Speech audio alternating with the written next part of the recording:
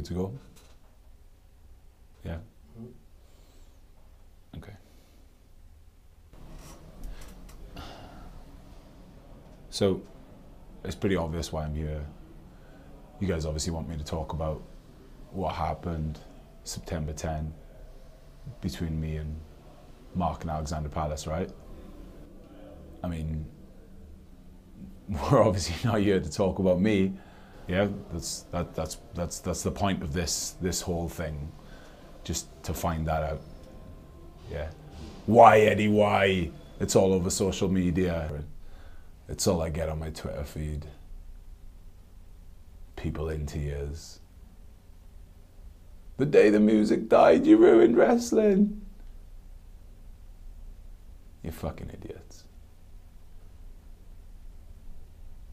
Everyone wants to know why. But what I don't understand is, if you've been watching Progress since day one, if these people on social media have been watching Progress since day one, it's pretty fucking obvious why.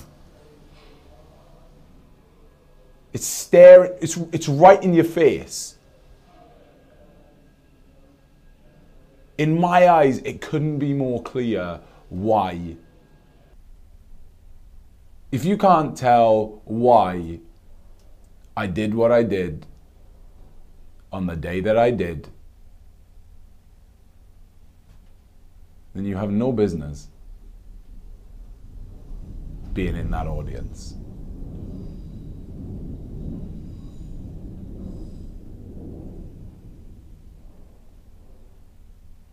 Alexandra Palace, 2,000 people, September 10th. It's got to be about 2 months since I made the groundbreaking decision, made headwaves across the UK, front pages of newspapers in South Wales. Head teacher quits his job to pursue professional wrestling. And there I am, 2 months in, wrestling in front of 2,000 people in Alexandra Palace. And not just wrestling, it's the penultimate match. It's for the #1 contendership for the Progress title. And I get to roll with my best bud.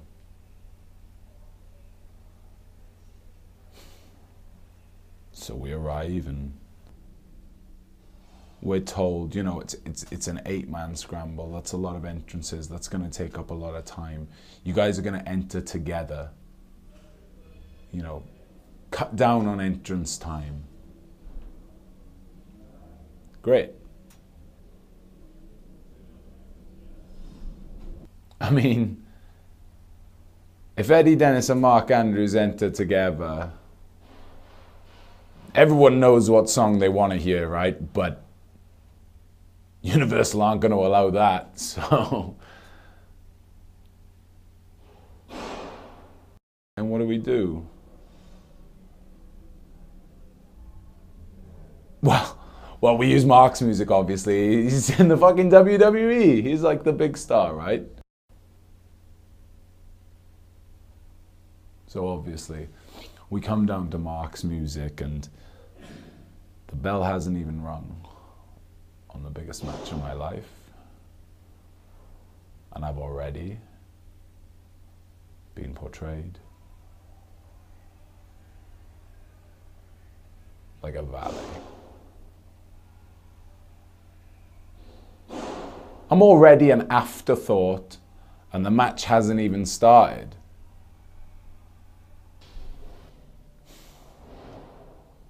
But let's look past that. Let's talk about the match. A double stomp neck stop driver leaves James Drake dead to rights. And this is the bit that really hurts.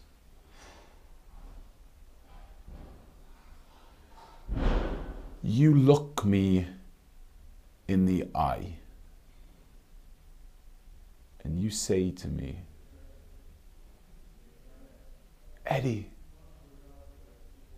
you take the fall. You deserve it.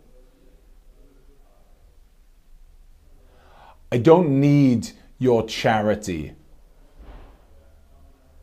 I didn't need your help in the 11 months that you were away in TNA, and I didn't need your help to win this match. And the irony of the whole thing is it took him about 90 seconds to change his mind. Hits a shooting star press, pins Flash Morgan Webster, and takes away the victory he'd so graciously gifted me a minute earlier.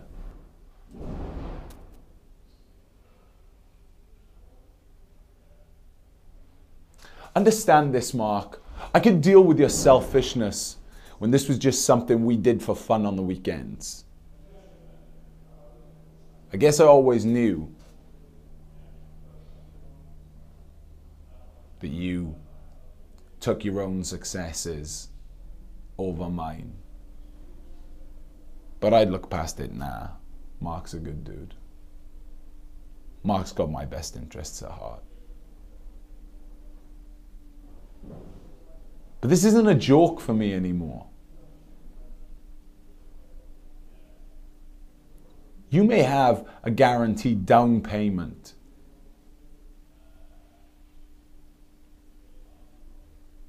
I don't have anything. Victory in Alexandra Palace secured my place at the next 5, 10, 15 chapters. Victory at Alexandra Palace was a big part in securing my financial stability over the coming 12 months. And the kicker, what really hurts, Mark, is that you of all people knew that.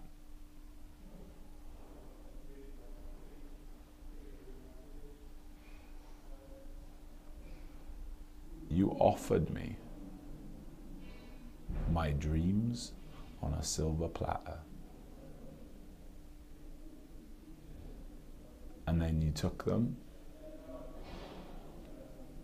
before I could take a single bite.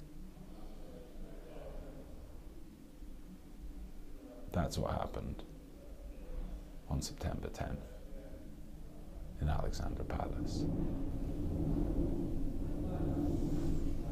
Are we done? Yeah.